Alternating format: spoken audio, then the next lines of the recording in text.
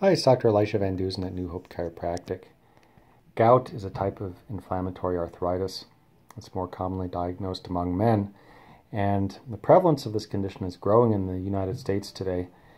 What used to be found almost exclusively in men over 40 now actually affects both the young and the old, men and women, thin and overweight people. And it was nicknamed the disease of kings in the past. It was given this name because it usually affected men who overindulged in rich foods and alcohol, like King Henry VIII of England, Alexander the Great, Michelangelo, Christopher Columbus, and Ben Franklin were just some of the historical figures who suffered from gout. The prevalence of gout has risen over the last 2 decades, now affecting 4% of Americans, which equates to about 8.3 million people. Researchers associate rising prevalence to the increasing number of people who are overweight and hypertensive and eat lots of rich foods. While it's a common condition, most doctors and researchers have not come to a consensus about treatment. And what makes it difficult is the relationship between doctors, lobbyists, and big pharma as well. So if steering clear of long-term drug use is your goal, then there are definitely several strategies that you can use to reduce the risk of gout and flare-ups. Gout basically is a painful condition, and it generally affects the big toe. That's where you see it first. But it can also attack the ankle, the knee, the hips, the wrist, and the elbow as well.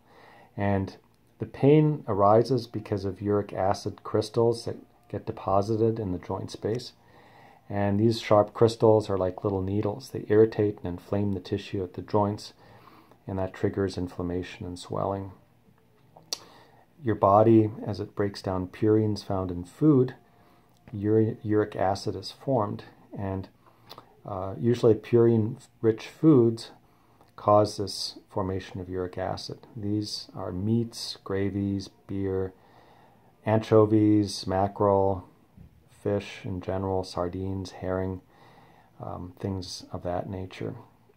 Normally uric acid dissolves in the blood, and it's filtered through the kidneys, and then it passes out through the urine.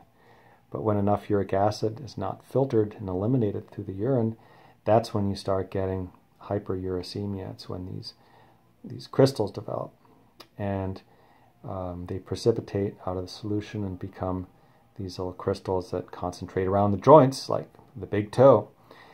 So while uric acid is formed through the metabolism of these purines, sugar, and more specifically fructose, which is sugar from fruits, this increases your risk of developing gout. So researchers that have been studying this condition demonstrated that fructose increases the formation of uric acid and also increases the risk of high blood pressure, which is a risk factor for gout. Fructose also reduces the excretion of uric acid, so it builds up in the system. Uric acid is a byproduct of fructose metabolism, and in fact, fructose typically generates uric acid within minutes of ingestion. Another common substance that elevates uric acid is beer. So if you drink a lot of beer, that can increase the symptoms of gout. Interestingly, uric acid functions both as an antioxidant and also as a pro-oxidant once it's inside your cells. So if you lower uric acid a lot, you lose its antioxidant benefits. But if your uric acid levels are high or too high, then it increases significantly inside your cells as well, and then it can be a pro-oxidant. So typically your uric acid should be between 3 and 5.5 milligrams per deciliter. So your risk of developing gout is not only based on the amount of uric acid that's produced in your body, but also your body's ability to excrete it, filter it, and excrete it out the bloodstream.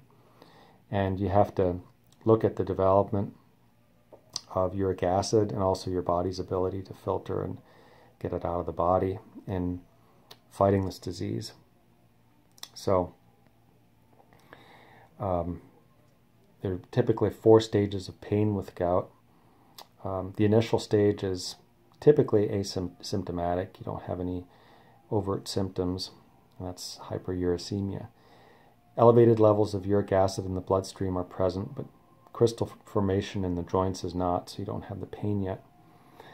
And while the prevalence of gout is 4%, the prevalence of the hyperuricemia is actually slightly higher, more than 21% of the population, because it hasn't been diagnosed yet. People don't even know they have it at that point. During the acute stage, then people experience a sudden onset of pain and swelling in a joint, like the big toe. The inflammation, pain, and swelling usually strikes at night. An attack may be triggered by the use of alcohol or presence of another illness. And the pain, swelling, and inflammation peak quickly, and then they go away after 3 to 10 days, even without treatment. First attack's the shortest, and later attacks can last longer and occur more frequently as time goes on. The third stage of the condition is called interval or intercritical gout, and this is the period between attacks during which you have no symptoms again. Unfortunately, some people experience the most disabling stage that can take up to 10 years to develop. Chronic tophaceous gout can cause permanent damage to the affected joints and sometimes to the kidneys as well. And it's characterized by chronic arthritic changes, aching joints, and tophi, or basically lumps of the urate crystals in the soft tissue. And that's where making good lifestyle choices, using appropriate treatments, and changing your lifestyle can reduce your risk of reaching this stage. So medical doctors can't agree on long-term drug treatment usually, which medications to use and also how long to use them. Common medications that are used for this condition are things like allopurinol, probenecid, colchicine, and febuxostat. And side effects from these medications are pretty severe in a lot of cases. They include joint pain, flu symptoms, reduced liver function, anorexia, weight loss, pruritus, or basically itchy skin, renal failure, kidney failure, in other words, anxiety, chest pain, rashes, hives, confusion, sudden numbness or weakness on one side, nausea, low-grade fever, dark urine, sudden headache, flushing, constipation, easy bruising, stuffy nose, shortness of breath, fast irregular breathing, puffiness around the eyes, changes in skin color, and bloody urine. Ironically, some of the conditions that you're symptoms of the gout you're trying to treat. So you can actually reduce gout naturally in many ways as well, which does not involve these negative side effects, and that's what I generally recommend doing first. Reduce fructose is one thing you can do. Products containing high fructose corn syrup are a huge risk factor. In one study, men who drank 2 or more soft drinks a day had an 85% higher risk of developing gout. So it doesn't matter where you get the fructose from. Even fruit juices and fructose-rich fruits can also increase your risk of developing gout or trigger a flare-up. Reduce your intake of fructose by reducing or eliminating processed foods, soda. Just read your labels so you know what you're eating. So keep your total fructose intake down to maximum of 25 grams a day. Body weight within normal limits is another thing to really focus on in terms of curbing gout, because one risk factor is obesity. Increasing the waistline actually of people in the US is a huge factor behind the prevalence of gout. And data also demonstrates a high prevalence of people suffering from diabetes, insulin resistance, obesity, hypertension, heart disease, which is also a risk factor with gout. So watch your weight. Limit your alcohol. Alcohol is a strong risk factor. I think it's best reserved for when you've achieved optimal wellness and don't have the disease conditions such as gout, diabetes, or other signs of ill health. And then use it sparingly or in moderation. Exercise daily is an important thing as well. If your joints are in pain or when it might cause further injury, then it's typically not recommended, but once gout is under control, exercise is a necessary and important adjunct to a healthier lifestyle. It'll even help prevent further attacks by increasing circulation and normalizing your uric acid levels. And does that primarily by normalizing the insulin levels. Also take antioxidants to fight inflammation. Tart cherries contain 2 powerful compounds.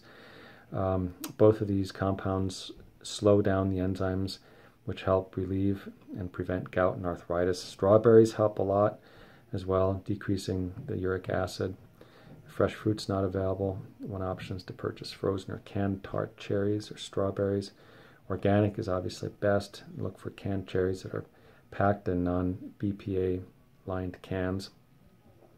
And then also chiropractic will help you have a better nervous system, and also will help your joints move better. So that decreases inflammation and also helps you to exercise more to attain a healthier lifestyle to decrease the symptoms associated with gout. So, as always, before discontinuing any medications or modifying them, talk to your prescribing medical doctor first and run it by them. And hope these things help. As always, check out our website, newhopechiropractic.com, and hope you have a healthy day.